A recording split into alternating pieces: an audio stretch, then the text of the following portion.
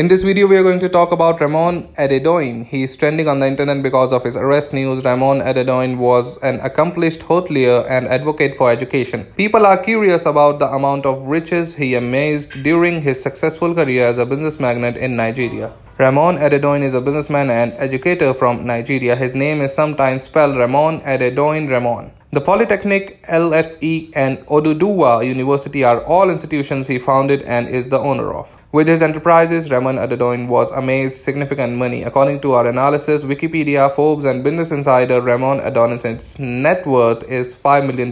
Even a hotel manager, according to Glassdoor, makes an average salary of $13.44 million. Adedoyin must have accumulated a sizable chunk of money as a hotelier. One of his country's most successful businessmen was Ramon Adedoyin. He was the owner of the well-known Hilton Hotel.